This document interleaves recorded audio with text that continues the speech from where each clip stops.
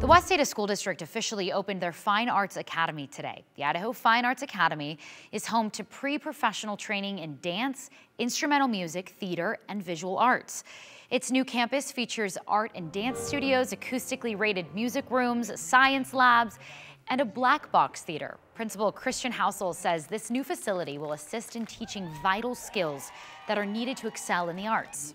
The arts are really about creativity, expression, learning those really important skills in life that you need. I mean, just when you think about students in theater, students in music, they have to learn how to prepare. They have to learn how to deal with pressure. They have to learn how to express themselves in front of people. These are really important things. Learning specific skills in the arts are so important every day in our life.